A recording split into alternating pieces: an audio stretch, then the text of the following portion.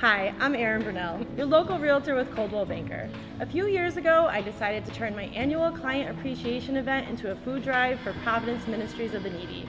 I'm joined today by Jenny, their executive director, to tell us a little bit more about the food pantry and Kate's Kitchen. Thank you so much for doing this for us. You're welcome. So Jenny, how many people do you guys think you serve out of the food pantry and Kate's Kitchen? Last year in 2022, and combined with 2021, we did over 2 million pounds of food through the food pantry.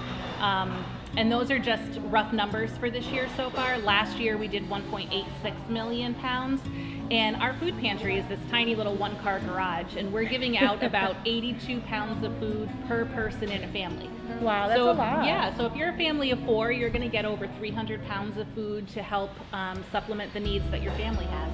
That's really great. And then what hours is the Kate's Kitchen open? So Kate's Kitchen is open every day of the week. We never close. Holidays, weekends, always open from 12 to 2. We serve a nice warm meal. We also serve peanut butter and jelly sandwiches so that people can take something home with them.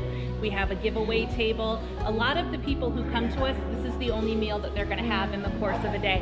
So we wanna make sure that they are stocked well until they can come back and see us again the next day. So that's what the giveaway table is? They take a little bit of food home with them? Yep. And I'm assuming most of those donations come from the donations that you get for the open pantry. Yes, we get our main donation source is through the Food Bank of Western Mass, and then our very next stream is through you guys, the donors, the givers that give back to the community to make sure that people are nourished body, mind, and spirit.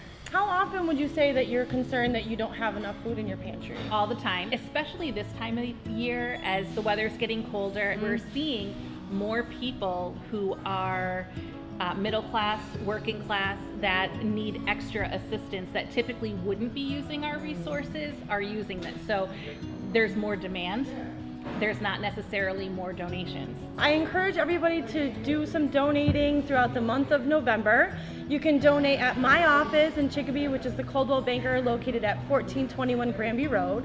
You can also drop off your donations to Jay's Bed and Breakfast here in Holyoke, which is 1109 Dwight Street. Or feel free to stop by at the food pantry, which is the address for the food pantry. 56 Cabot Street. 56 Cabot Street. So thank you so much for joining me, Jenny. Thank you. I hope we raise, let's make a goal of like maybe 1,000 pounds this year. I think last year was close to 700.